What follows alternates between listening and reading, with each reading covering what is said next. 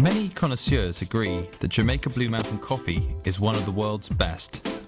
It is a signature elite rare coffee. But what exactly is it? Jamaica Blue Mountain coffee can claim its origins from a decision taken by a French king in the 18th century. In 1723, King Louis XV sent 3 coffee plants to the French colony of Martinique, 1,900 kilometers southwest of Jamaica. 5 years later, in 1728, Sir Nicholas Laws, governor of Jamaica, received a gift of 1 coffee plant from the governor of Martinique. The rest is history. This 1 plant was nurtured and a plantation grown.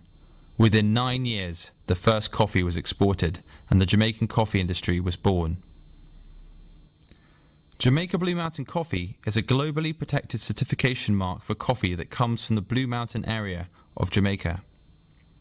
Arabica coffee loves the nitrogen and phosphorus-rich soil of Jamaica, and nowhere else better than the steep elevations of the Blue Mountains.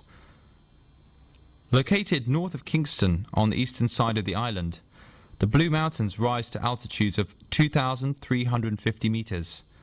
The coffee being cultivated is mostly Arabica typica.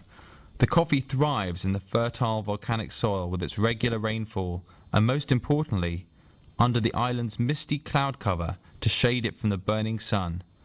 All these factors combine to yield a coffee of exceptional sweetness and aroma, rich flavour, and full body with mild acidity. No wonder then that James Bond called it the most delicious in the world in Ian Fleming's novel Live and Let Die. The result is what many regard as the best coffee in the world, and the champagne of coffees.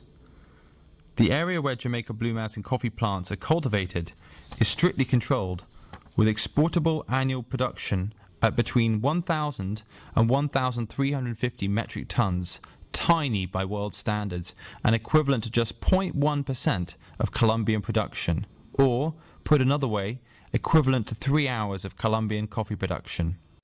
Indeed, to be called Jamaica Blue Mountain coffee, it must be grown at altitudes of up to 1,800 meters in the parishes of Portland, St. Andrew, St. Mary, and St. Thomas. Comprising an area of some 6,000 hectares, coffee farming in the Blue Mountains is characterized by mostly small holdings of up to 4 hectares, but there are larger estates of up to 70 hectares in size. There are around 25,000 smallholders and estates in total.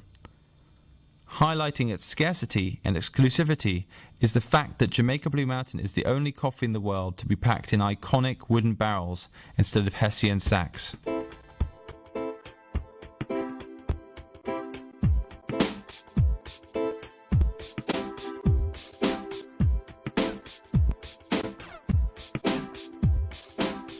All Jamaica Blue Mountain coffee must go through the Coffee Industry Board, where the green coffee is rigorously inspected as to screen size, colour, humidity, defects and cup quality before it's passed and certified for export.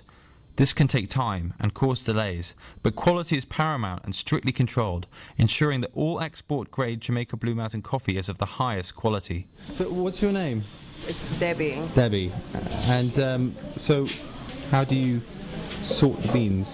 Well, actually, you just dry it down and you take out all of the colored one, the rotten teeth one, and anyone that has borer in it. So, for example, which one would that be? This one would be a black one. This one would be a rotten teeth one. So you have to take out those from it, from the good one. Today, with annual production of Jamaica Blue Mountain coffee remaining very low, Jamaica Blue Mountain remains as ever elusive, luxurious, treasured, and delicious.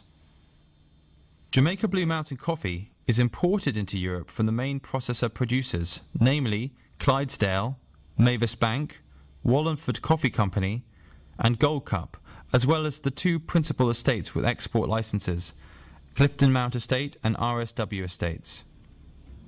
Mavis Bank is an old and revered name in Jamaican coffee.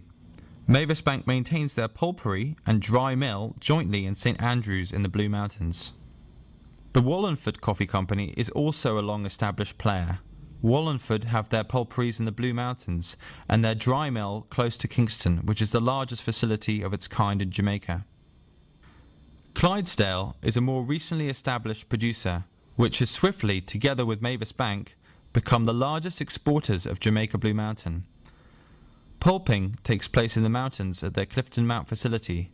The processing is undertaken at the Blue Mountain Coffee Processors facility in Kingston. Gold Cup is the brand name for the coffees from Mount Lebanon Estate and Abbey Green Estate, owned by Dr. Charles Lynn. The farms are located in the region of St. Thomas Parish. Founded in the mid-18th century, Clifton Mount Estate is situated in St. Andrew in the most spectacularly beautiful location in the Blue Mountains on the eastern slope of St. Catherine's Peak. RSW Estates actually comprise 3 estates. Resource Estate is located at an altitude of 1,200 metres above the Yallas River. Sherwood Forest Estate, with an area of over 400 hectares, is one of the largest intact original Blue Mountain coffee plantations. Whitfield Hall Estate is in the heart of the Blue Mountains, just below the Blue Mountain Peak, the highest mountain in the Blue Mountains. The processors operate a pricing regime combined with a pre-funding and balancing payment mechanism which categorically favours the smallholder farmer.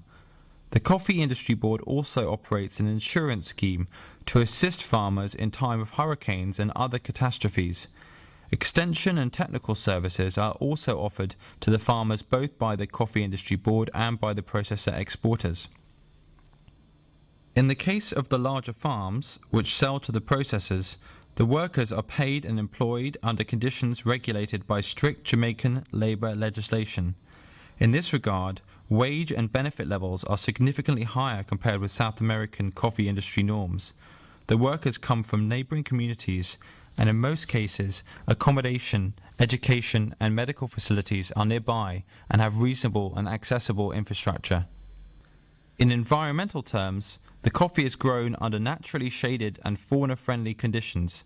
As the coffee is wet processed, all the wastewater resulting from the coffee processing is fully treated and purified before being released into the environment. Composting and waste mucilage recycling are also becoming the norm. Jamaica Blue Mountain coffee has a subtle, sophisticated cup. An exquisite balance of aroma, body and acidity is combined to make Jamaica Blue Mountain a very special coffee. But it is the mellow, sweet and creamy aftertaste that separates this unique coffee from all others, with a mild, smooth acidity and hints of chocolate with floral undertones. No wonder it has been the quintessential connoisseur favourite for so many years.